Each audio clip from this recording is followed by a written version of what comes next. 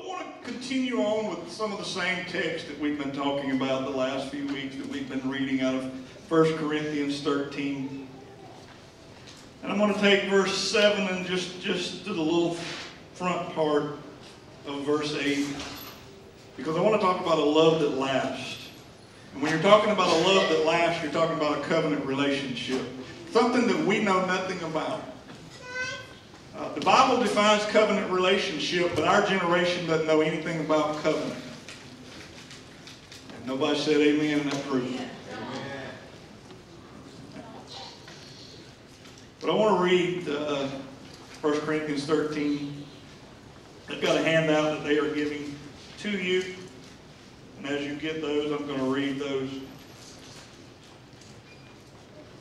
scripture into your hearing. It says, love always protects.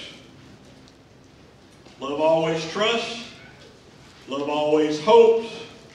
Love always perseveres. And love never fails. Love always protects.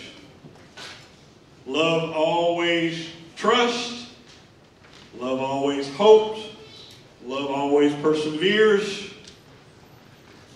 And love never fails. Now you may be sitting there this morning and you may say, oh Pastor, I haven't experienced that in my lifetime. I've seen my parents go through divorce. I've been through divorce. My friends are getting divorced, and it doesn't look like love lasts at all, and it looks like it fails continually. But that is just not true. Even though what this world is showing us and what we have experienced does not mean that love failed. It means that something happened in the relationship and somebody gave up on it. Amen, preacher. Keep on preaching. I think I will. Come on, Pastor. Because when somebody gives up on love, it's not the love that fails, it's the people that fail.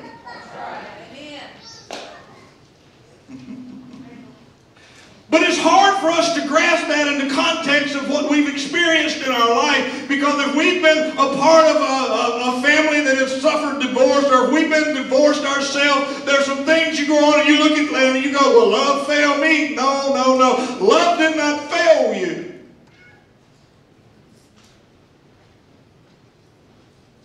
Because there's some context of love that's been twisted and distorted in our day and in our generation and with our people and with our teenagers and with our children and with our youth. It's because we look at love as a sexual thing, and love has nothing to do with sex at all. So girls, if that guy looks at you and says, if you love me, baby, you'll know it. You just call it. You look at him and say, love ain't got nothing to do with this. We have a song that says something like that. It's just a second hand.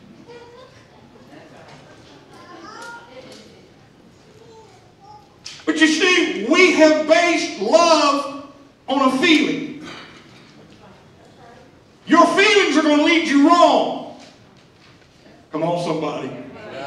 Come on, somebody. There's been many a time in my life that I had a feeling, and God goes, you better get rid of that feeling because you're going to get in trouble. So feelings are going to lead us to a place where we really don't need to go.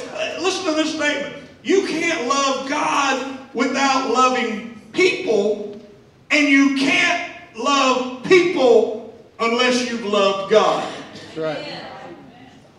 You see, because all we have is human love, and that's all that we ever know if we haven't accepted Jesus Christ into our heart and life. But when you accept Jesus into your heart and life, that changes the whole definition of love. Amen. Because you heard me talk about it last week. It goes from a conditional love to an unconditional love. It doesn't matter what you do. God won't love you any more than He loves you right now. And I'm so thankful for that, because there's some things I did in my lifetime that I thought would have made Him love me a whole lot less. But it didn't. I think it made Him love me more. And I'm glad of that. You see, we can't have a love that lasts without having an experience with God. We can't have a love that lasts without having an experience with God. And you know, Pastor, the love that I had, it didn't protect, it didn't trust, it didn't hope, it didn't persevere, and I think it failed me. It's because you tried to do it on your own. Come on, somebody. It's because you tried to love on your own and you really didn't know what love was. I want to give you 5 things here and there on your list there. I want to give you 5 things. I think there's 5 blanks to start off with. I want to give you these. If you're a note taker, if I don't get to all of it, I'll just fill in the blanks. If I don't finish it, I'll finish it. I'll fill in the blanks at the end, but I hope I get to all of it because I'm going to go really fast through some of these. But your first one is 5 things that will help make love last. The first thing is make a covenant commitment. Nobody likes that word commitment. My wife said I have commitment issues. I'm like, baby, I committed to you. I'll ask her she'll ask me, where do you want to go to eat? And I go, I don't know. She said, well, what do you want? You want to go here or you want to go here? I go, I don't know. What do you want to do? Anybody feeling me?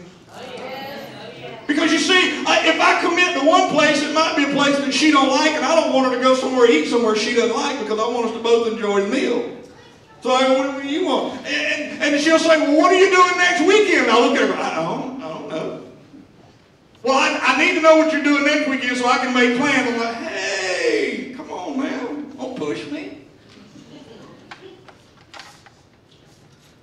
And that's when she looks at me and goes, you got a problem with commitment. And we all have a problem with commitment, amen? Amen. Because if the pastor asks you to do something, you're like, oh, I don't know about that preacher. Because of past experience, you think when somebody asks you to do something, you're locked in that to life, but you're not locked in it for life. We just want you to get up off the seat and start doing something so God can start using you, so He can start blessing you in your future. Amen. Come on, somebody. You know what I'm talking about. God didn't save you for you just to stand in this seat. Amen.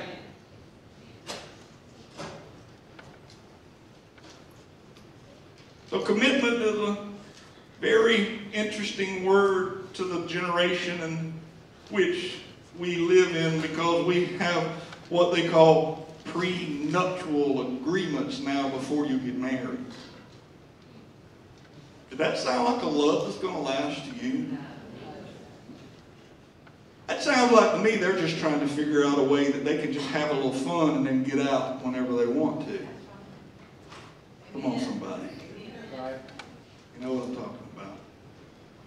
So commitment is a very interesting word, and we don't really like doing it a whole lot, but we need to commit to something. First of all, we need to commit to the Lord is what we really need to do. Amen. Commitment is important. It's very important for the days when I feel like adulting today. Anybody ever felt like that? Amen. My wife asked me the other day, she was getting ready to go to work, and I was lazy that day. I didn't get up when she got up. I was lazy. She said, what you going to do today? I said, I ain't getting out of this bed. Well, she knew that was not true because I was going to get up. But that's the way I felt. When she asked me that question, that's the way I felt. I'm like, I'm going to cover my head up and I'm going to let this day go right on by. But in actuality, I can't do that. And neither can you. We have to make a commitment. We have to be able to do something. But there's sometimes I don't need a commitment if I like what I'm doing. Amen. Let me give you an example.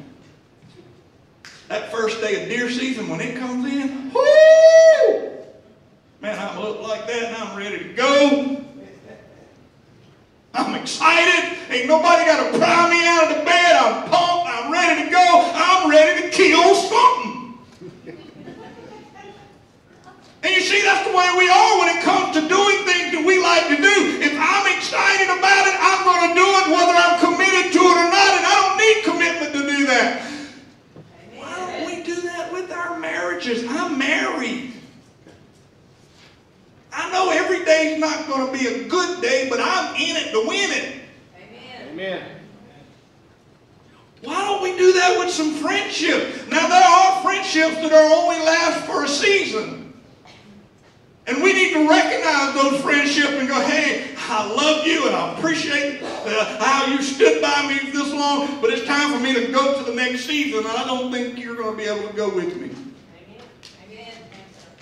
And nobody has to be mad. It just has to be a mutual agreement and let everybody know, hey, God's taking me to a new season. It's time for me to go. I got to find somebody else that can get me where God wants me to go. But we got to commit to something. Amen.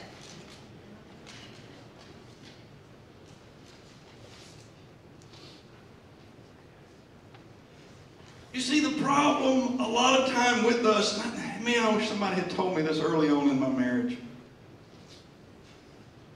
That if early on you will make up your mind, no matter how tough it is, that you're going to take that divorce word, throw it out the door, and not use it as an option at all, that that's just not even going to be on the table, throw it out the door, man, will things be a whole lot better.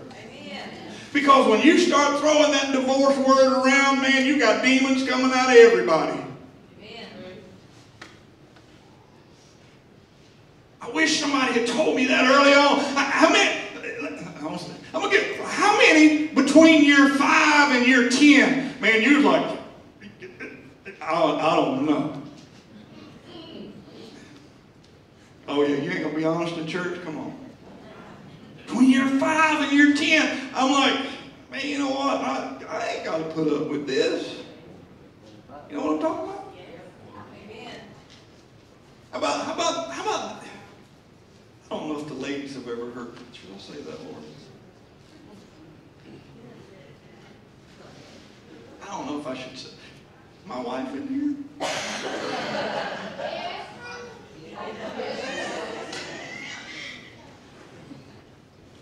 There was a phrase that used to be used, I don't know, I know it was with the guys, I don't know about the ladies. They used to call it the 7-year itch.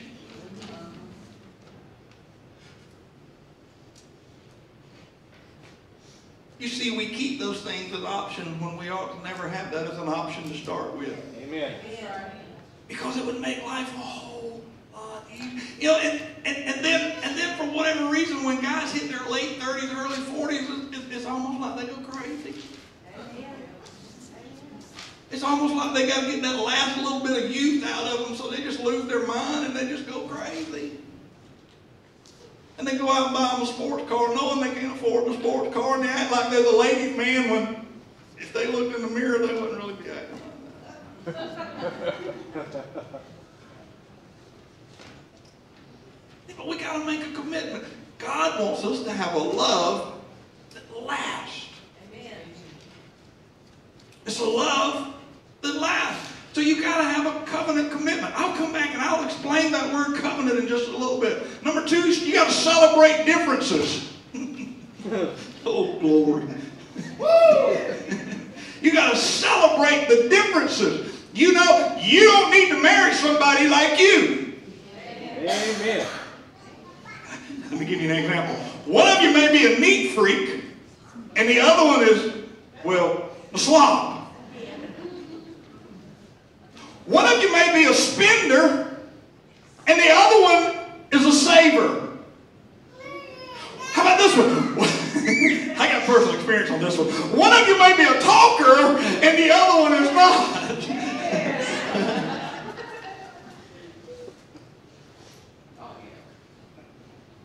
But you got to celebrate the difference. If you let it, those differences will irritate you. Right.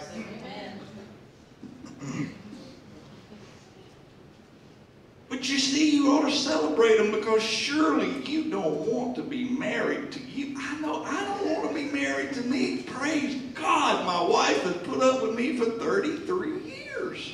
I don't know how she's done it. Yeah, September will be 34. I don't know how she's done it. I'm not easy to live with. And neither are you. So there's no way I would want to be married to me. You see, I have to be married to somebody that's different than me so that we can actually get along. Amen. Because if I was married to me, ain't no way I'd get along. So you got to celebrate those differences instead of letting them irritate you. Hey, how about, instead of letting them irritate you, how about appreciate those differences? Amen.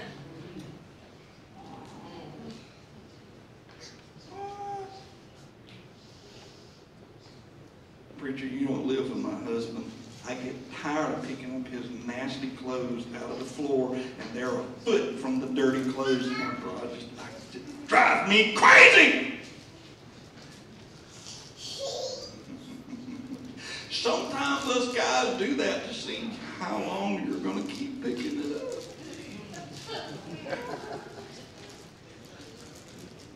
And then as long as you keep picking it up, we'll keep throwing it down.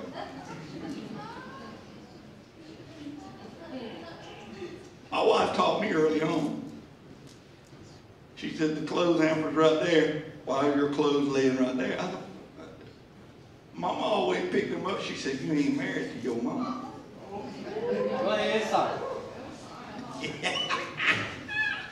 That's right. She set me straight early. But we got to celebrate some of those differences. Appreciate them. Don't let them irritate you to the point where you can't stand to be around them. Number 3, this is a tough one. You got to work on communication. Work on communication. Let me give you some numbers here. The average couple only spends 4 minutes a day in meaningful conversation. The average married couple, Amanda's looking at James like, huh? The average couple spends 4 minutes a day in not just conversation, in meaningful conversation. Meaningful. I've gave this next statistic before. I didn't come up with it. I'm just reading it off here. Don't get mad with me about this one. I'm just reading. The average woman speaks 30,000 words per day. The average man speaks 15,000 words per day. And I think the women save the majority of their words so that when the husband gets home, she can hit him with it. When I've already used up my 15,000 words and I just want to sit there and look at this one-eyed monster in a daze. But it don't work like that. Because if you're going to have a love that lasts, you've got to learn how to communicate. Amen. Whether you're tired or not, you got to learn how to communicate. And in my 15,000 words, I better be saving some of those for when I get home. Because she's going to want to talk because she's still got like 25,000 words left.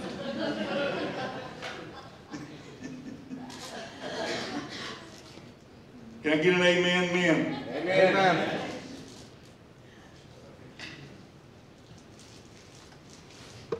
There's 2 critical areas in your relationship that you have to communicate about. 2 critical areas. The first one is finances. You have to communicate about finances. You have to. If one of you is a spender and the other is a saver, you've got to communicate about finances. I am the spender. I'll just hold my hand. If I can get my hand up there, that light, I'd stick it on up, but I can't get it that high. I am the spender.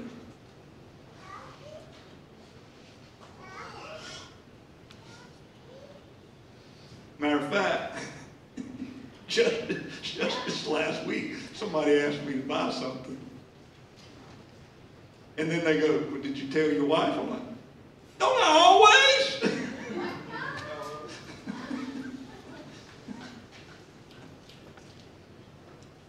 I did this time. But you got to communicate about finance. You have to. My wife does ours. Thank God for that. She loves numbers. I hate numbers. She's a mathematician. I'm not. I'm from Red Spring. Enough said. She makes sure it balances down to the penny. Down to the penny. If she can't find a penny, it drives her crazy. I would be like, if it's under 100, don't worry about it. But she says, penny. I got to have it to the penny. Thank God she's like that, because that keeps us straight. So you've got to communicate about finances. If you're going to buy something big, you need to tell your spouse. Amen. Come on, somebody. Amen. If you're going to buy something big, you need to talk to your spouse about it, and you need to be in agreement about it. Don't talk to your spouse and she says no, or he says no, I don't really think we need that now. And you're like, okay, what you say? I'm going to go get it anyhow. Because I know that's the way a lot of relationships work. Because I have told my wife before, don't you do something. What does she do? And you've told your spouse, don't you do something? Because she can look at me and go, don't you do something? I'm like, what did you say? I tell you, don't you go do that. I'm out of here. I'm going home. Amen. But you got to communicate. Finances, very important. Number one argument among married couples is money. Number two argument among married couples is sex. I'm not going to get into that a whole lot today. That's the number two. But you got to communicate about finance. The second thing you got to communicate about is your schedule during the week. What are you doing? What are you doing? Where are you going? Who are you meeting for lunch? What kind of appointments do you have? You have any? You've got to communicate about your schedule. Honey, I got to work late on Tuesday. But in your scheduling, you know what you need to do? You need to set up some time for each other. You hear me? Husband and wife still need some alone time. Children or no children. You still need some alone time. You need to go on a date. But you've got to communicate about your finances. You've got to communicate about your schedule. And then number four, that leads us to number four, and this is where we're going to talk about you got to feed the romance. You got to feed the romance. You know, I've got a fireplace in my house, and I had gas logs installed into that fireplace, but that rascal never has a fire in it. I'm like, why don't my fireplace have a fire in it? It's because I don't go over there and put the fuel.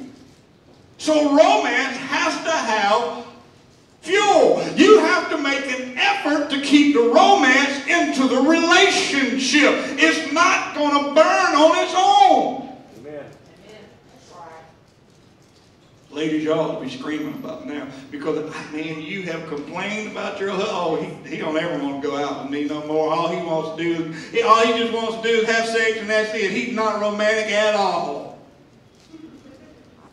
Guys, we got to put some fire in it. We got to put some fuel there, because the fire will go out if you don't continue to put fuel in it. Amen. How about your relationship with the Lord?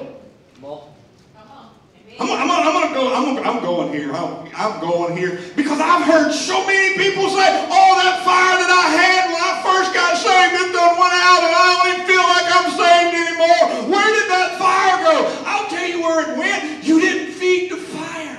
Amen. It's not God's fault it went out. That's right. Amen. It's our fault. So if the fire in our relationship with the Lord has went out, or if the fire in romance in your marriage has went out, it's not the marriage's fault. It's your fault.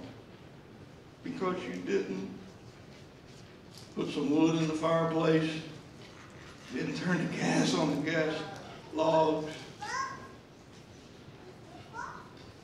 You just thought it was on automatic.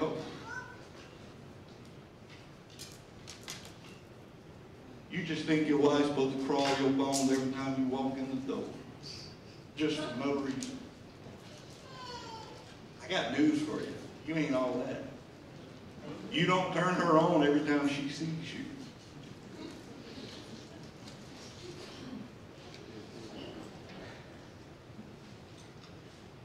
Your musky smell does not turn her on when you walk in the house.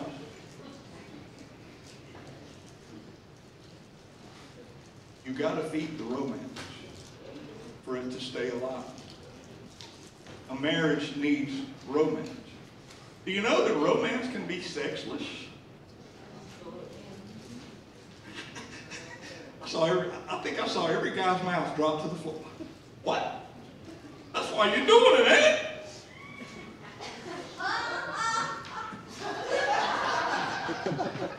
You mean I don't get no benefit at the end? Yeah, you do. You get to stay married. You get to stay married. You get to continue to have a love that lasts. Happy wife? Happy life. No. We need to feed the romance. Number 5. This is the most important one. Put Jesus at the center. This is the most important one. You have to put Jesus at the center of any relationship, whether it's a marriage or a friendship. You have to put Jesus at the center of the relationship. Why are we going to leave out the one who created the relationship to start with? He's the one that said in Genesis, you will leave your father and mother and cleave to each other, and you shall become one flesh. The Creator should never be left out of the relationship.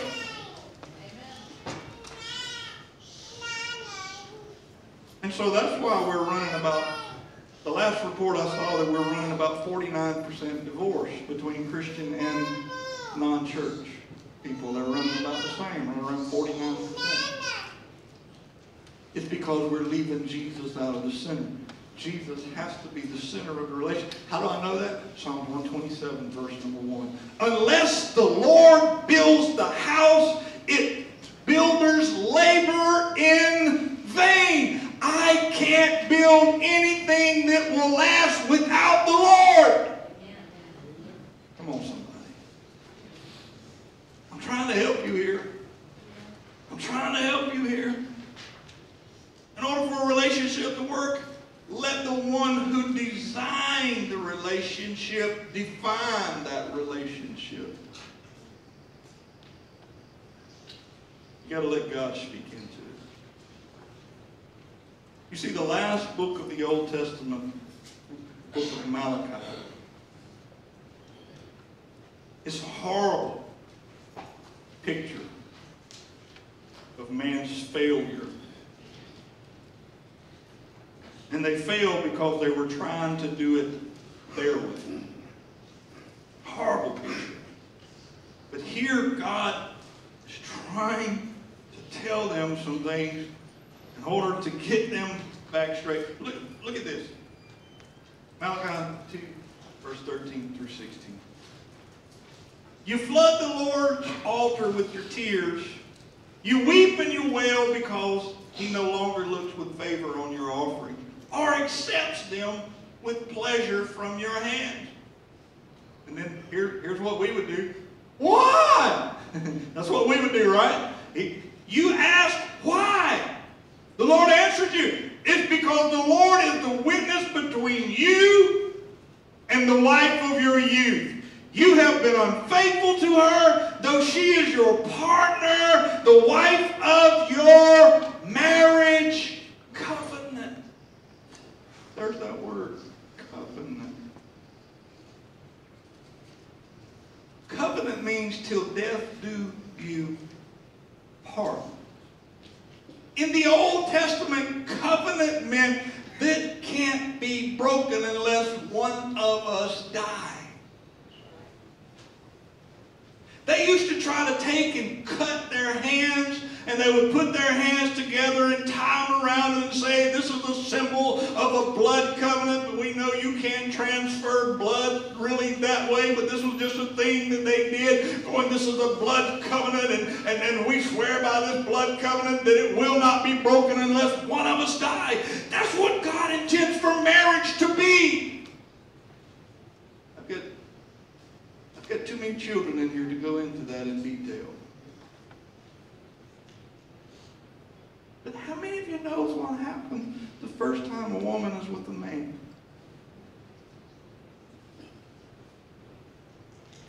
Okay, we're up. Shake your head like this if you're adults now. The children don't know, it's okay, because I'm not going in detail with it. But shake your head like this if you know. It's called the blood covenant. That's why it's supposed to be saved from marriage. Because it's supposed to be in a relationship that the love will last forever, of where the covenant is saying, I will not break this unless one of us die. Did you have in your wedding vows, till death do us part? Some people are leaving that out nowadays. I've done several weddings where they've left that out. They didn't want that part in there. But just because you leave that out of your wedding vows does not make it so. Let me give you, oh, Jesus help me. Let me finish reading that. Has not the one God made you? You belong to Him in body and spirit, and what does the one God seek? What does God seek from you? He seeks godly offspring. So be on your guard. Do not be unfaithful to the wife of your youth. The man who hates and divorces his wife, says the Lord, the God of Israel, does violence to the one he should. What? Says the Lord, so be on your guard. If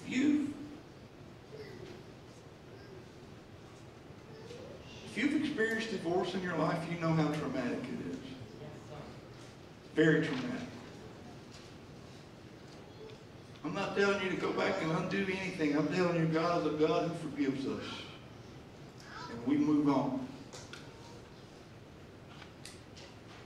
But He did not make marriage for it to fail. Come on, somebody. Luke 22:20, in the same way after the supper He took, meaning Jesus took the cup, saying, this cup is the new covenant in my blood, which is poured out for you. Jesus came and did away with the old covenant. The old covenant was they had to bring sacrifices to the priest, and the priest had to kill the animals, and he offered the blood here, and then they took the meat and did something else with the meat. I did a whole big ritual that they went through with that. But when Jesus came, He was implementing a new covenant. Thank God He did, because it'd be pretty bloody around here. Thank God He came and He implemented a new covenant. But He's saying, I come to establish a blood covenant with you because I'm going to die for you. And He did. He loved us that much. His love lasts. He shows us how to do that. I'm going to skip a whole bunch of stuff. I'm going to go down and fill in your blank. Covenant is based on mutual commitment. This means we're willing to be unhappy while we work it out. Come on, somebody. Right. A mutual commitment means I'm willing to be unhappy until we work this out. I can stand up here. If my wife is standing up here with me, she'd tell you anything. We have fell in and out of love a whole bunch of times over 33 years. That's why you never follow your feelings. Because your feelings will get you in trouble. Your feelings are like, well, I don't love you no more. I'm leaving out of here. No, I married you till death do us part. We're going to work through this thing, and the feelings will come back.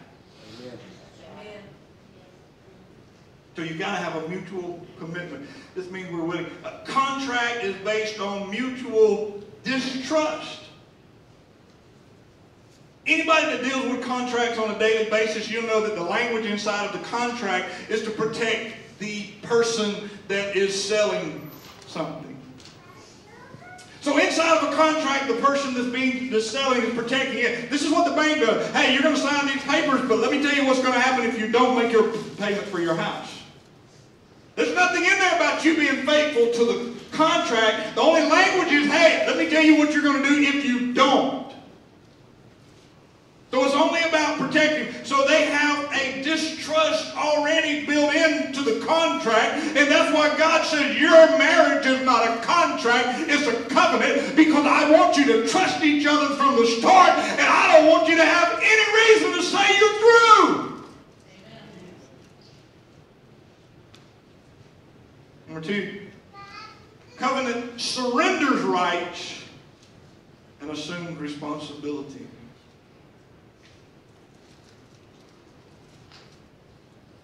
It surrenders its rights and assumes responsibility. Isn't that what Jesus did for us? Amen. He surrendered his own rights. He assumed responsibility for my sin and for your sin. Contract protects rights and shrinks responsibility. That way you can say, well, it's not my fault. Sure it is. You may be sitting there going, it wasn't my fault we divorced. Yeah, you did. You gave up. It may not be all your fault, but you were part of it because you gave up. You've heard me say this before. I'm going to say it now. If you're in a physically abusive relationship, get out. God does not want you to be used as a doormat. Amen. He loves you too much for that. I'll never tell a woman that's been physically abused to stay in a relationship. Man, these days, I've seen men get beat down.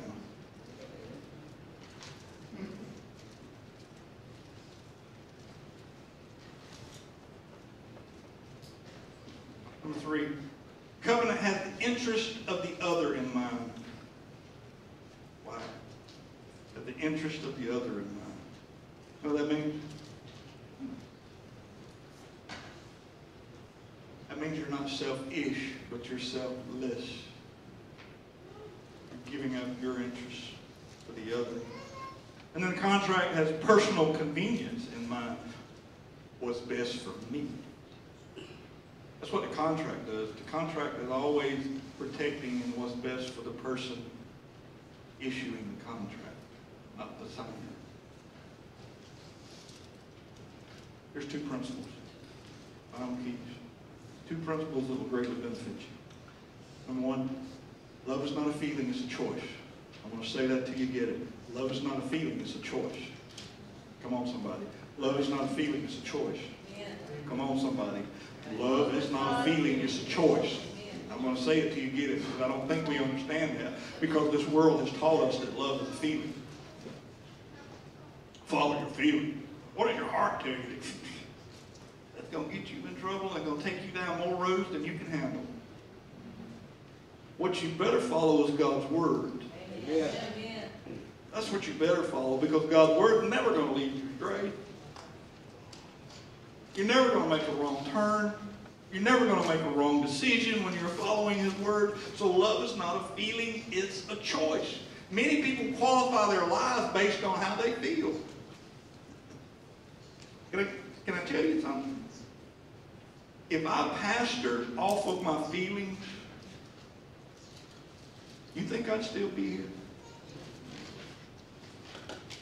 You can go ask any pastor that question. If we pastored off our feelings, we would not be pastoring. Because there have been days that my feelings said, get out. You've had enough.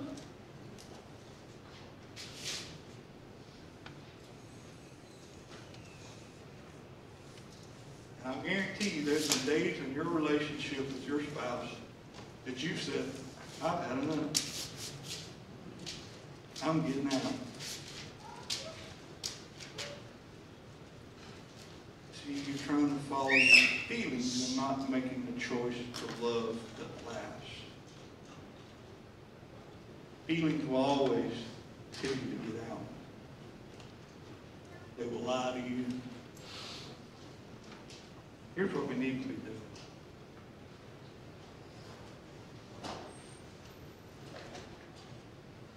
Love doesn't give the person what they deserve. Love gives the person what they need. Amen. Amen. Love doesn't give the person what they deserve. Love gives the person what they need. Because you see, if Jesus gave us what we deserved, we would all die in our sins. Amen. But thank God, He gives us what we need, which is forgiveness when we ask Him. So sometimes when you're in the middle of all these circumstances that life seems to throw at you, instead of giving your spouse maybe what they deserve, which is a chewing out of a royal kind, maybe you need to just give them a smile and say, I love you in here.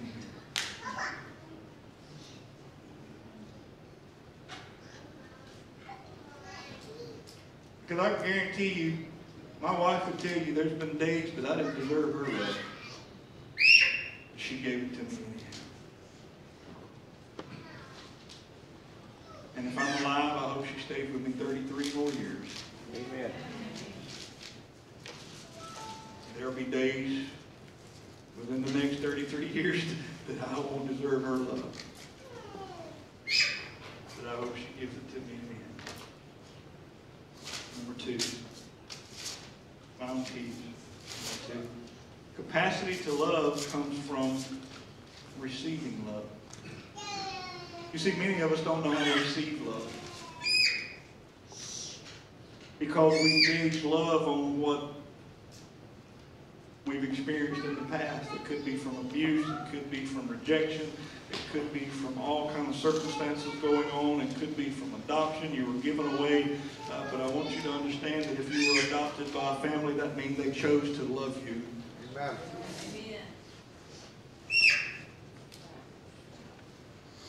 But you see, we have to be able to love. The only way that we have the capacity to love is by receiving love. And for many of us in here, that's so hard because we take our love from our experience, from our parents that have raised us. And that's the way we gauge love. And sometimes that's not a good way to gauge love.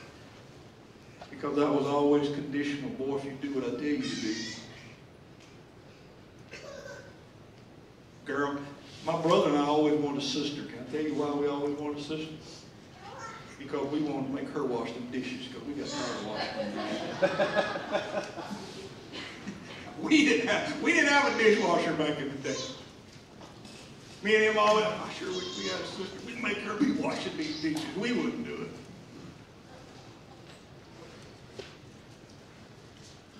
You see, because the culture in which we were raised in had ingrained in us that that was woman's work. Come on, somebody. Yeah, but now we got dishwashers and men, we can load those too. Even though I don't. I'll tell you why I don't. Because if I load it, my wife opens it up and puts something in, she takes everything out and rearranges it anyhow, so why should I put them in there if she's going to rearrange them? So this is what I do. I rinse them off in the sink and I set them by the sink. She goes, why don't you put them in the dishwasher? I said, because you're going to rearrange it if I do it, so I'm not doing it. So that's one of those things that we know that she puts them in the dishwasher. Now I'll get them out and I'll put them up, but I ain't putting them in there because I know she's going to rearrange it. How about this? 1 John 4:9, this is what it said. We love each other because he first loved us. Amen. I need somebody to love me when I don't feel like being loved. I need somebody to love me. I don't deserve love. I need somebody to love me even when I might be unlovable. And I need love that's going to last forever. If I could get the band to come on back up. You see, in all these verses we're reading, Jesus is telling us that I want to love you like this. I'll give you a love that lasts. I'll give you a love that's unconditional. I'll give you a love that'll always be there that you can always count on. I love you, sir. Thank you. Thank you, sir. I appreciate that. I need a love. Even when I may lash out in anger, I need somebody to love me. But you see, Jesus can do that for us. I can be mad with him and he's still going to love me. And by the way, I want you to know sometimes I get mad with him. You know, oh, preacher, you're supposed to get mad with God. He knows I'm mad, so why not tell him? Why not tell him? If I'm in a relationship, then I'm going to tell him, right? Why am I going to go, oh, Lord, I'm mad, it's okay. No, I'm mad! I had one instance where I went upstairs and I closed the door. I left my wife downstairs. I was so mad. I went upstairs and I closed the door again. And, well, God didn't do no talking at that point, but I did a lot of talking, and I did a lot of screaming, I did a lot of crying, and I took every book I had on my shelf and I threw it at the wall and the door. I had my little temper tantrum. I threw everything. There wasn't nothing left on the shelf. I'm like, God, I'm through with this. I don't understand. This is not what I prayed for. You know this is not what I... And I'm just throwing stuff because I'm screaming. And so finally, when I exhausted all my means and I didn't have no more books to throw, everything was already laying on the floor, I sat down on the chair, and guess what? Guess what? The Lord goes, are you finished? Yeah, I ain't got nothing else to throw. And I sat there. And he said, now, if you're through with your little temper tantrum, let me talk to you. And he began to talk to me. And man, did he love me. And in that moment, I was unlovable. He loved me anyhow. And I'm so glad he didn't just look at me and say, you know what? I'm through with you. Get out of my face. He was a loving father who let me pitch my fit, throw my books, holler and scream, accuse him of things he didn't do. Put his arms around me. He loved me. He talked to me. We all need that. You know, sometimes I need my wife to do that for me. Sometimes you need your spouse to do that for you. I know I just hollered and screamed at you, but internally you're really going, man, I could sure use your arms to wrap around me and hold me right now. But you're too prideful to say it, or at least I am anyhow. Just see God. He knows what we need, when we need it, and he gives it to us. I don't know about you, but this has been a tough week. One of the toughest weeks I've had. Mom was bad. Monday, Tuesday, Wednesday was awful. She's crying. She's in so much pain with her stomach. Stanley and I can't do anything. We're praying. And in my mind, I'm going, God, how many times I got to pray for this?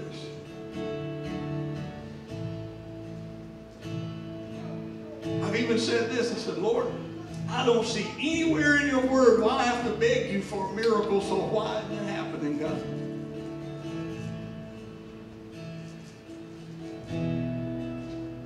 And I told my mom, I said, Mom, I don't know what's going on. I said, but we're going to keep ringing the bells of heaven until you're healed. I said, that bell's not going to quit ringing until you're healed. She called me Wednesday right before Bible study. She's bawling. And she's going, I can't take this anymore.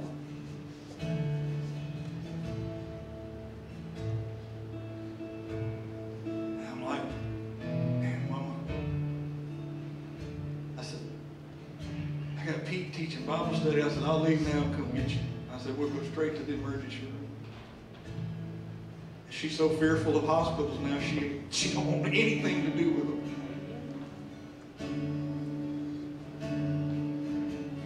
So I hung up with her crying. And I'm going, I don't get this, Lord. I don't get this. But you know what? It's okay that we don't understand everything.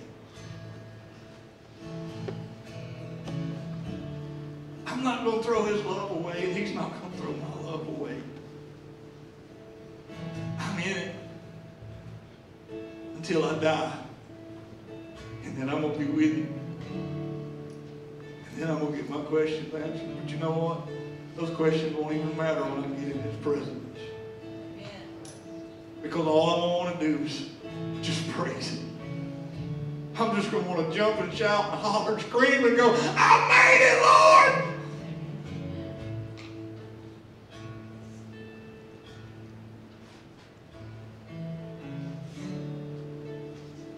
And then on top of that, I had some other things.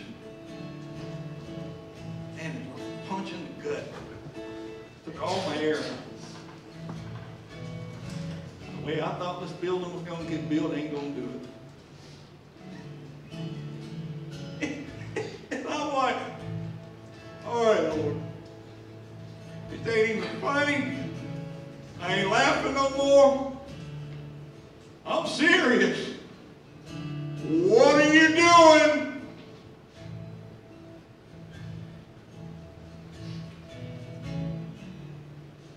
But you see, I can't just quit loving him.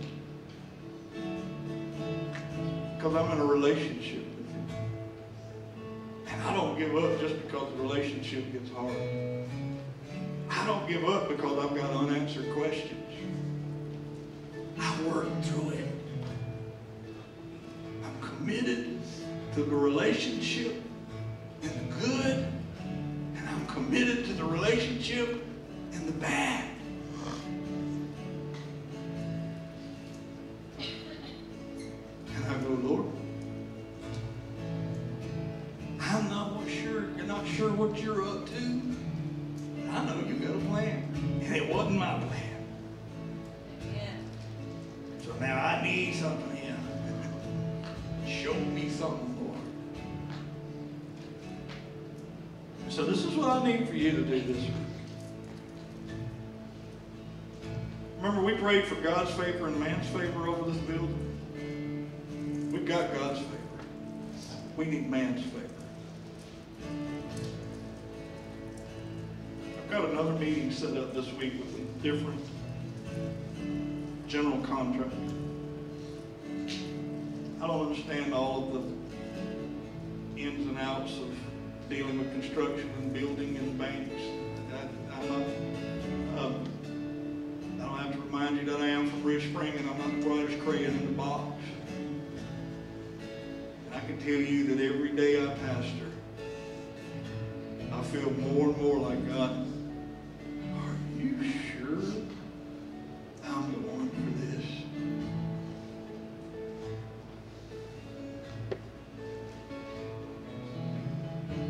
And he goes, yeah, I'm sure. You were handpicked. Now I'm like, okay, Lord.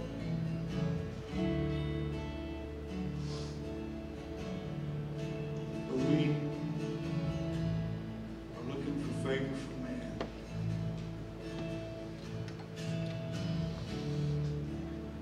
Because I have God's favor. Can I tell you, favor don't look what you think favor would look like.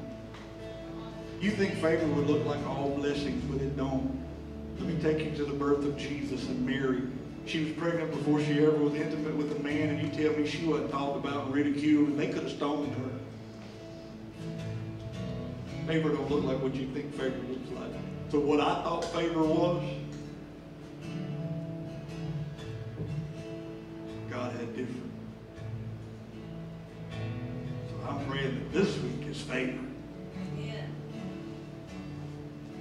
We're going to see the glory of the Lord. I want to pray this over you while they're playing.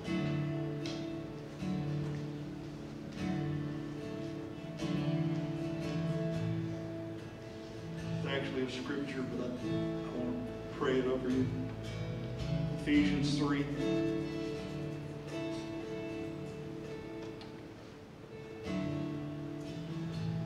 I pray that Christ will be more and more at home in your heart.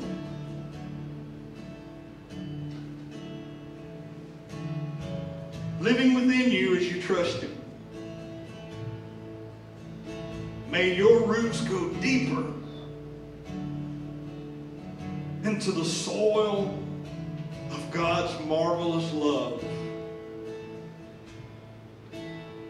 And may you be able to feel and to understand how long, how wide, how deep, and how high His love really is.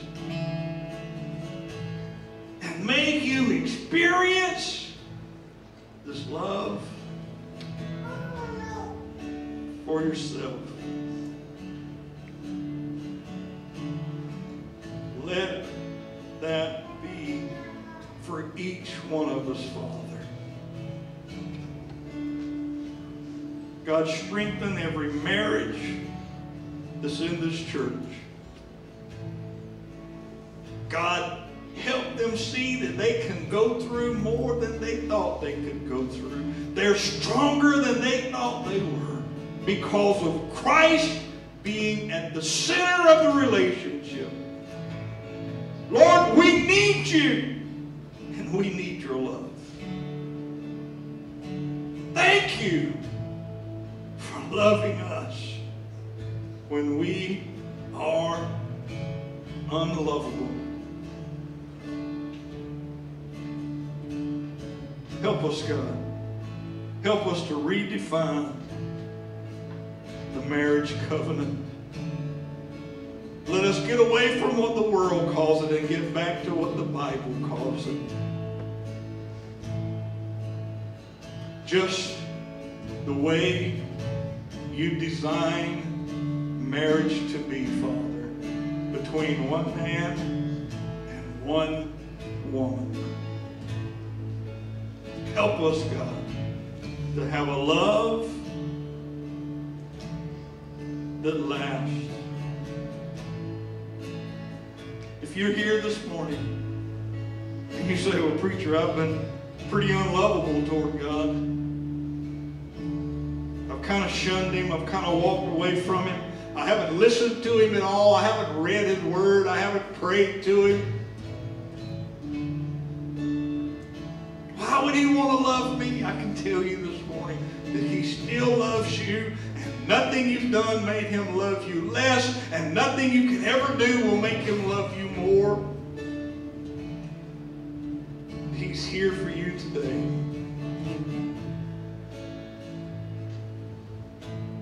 He's here for you today. Because His love will last forever. So if that's you this morning, if you're saying, preacher, I've been too lovable. I'm sure God's angry with me. I haven't done anything right. But I sure hope He still loves me. If that's you this morning, right where you're at, just raise your hand and say, preacher, I need Him to love me. Yeah. Come on. There's more. Yeah. Come on. When you put them up, you can put them back down. Come on. There's more. I haven't been too lovable, Lord, but I need you to love me right now. If that's you, just put your hand up. Come on. Yeah. Thank you. Thank you. Thank you. Love me, Lord. Love me, Lord.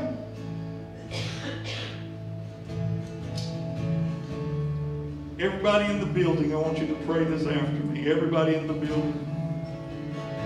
Say, thank you for loving me and forgiving me even when I don't deserve it. Help me to commit to you and love you the best I know how. Increase my awareness of your presence and help me to love others as you are loving me. Thank you, Jesus. Amen. Come on, somebody, give Him a praise this morning. Come on, somebody. Hallelujah. Hallelujah.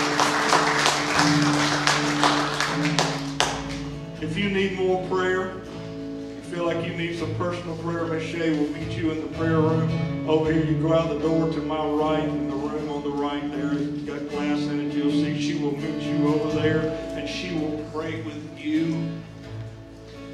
But I don't want you to leave out of here thinking God doesn't love you, because He does. And not only does He love you, but we love you.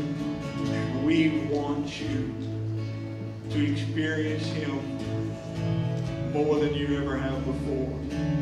Let's worship to this song.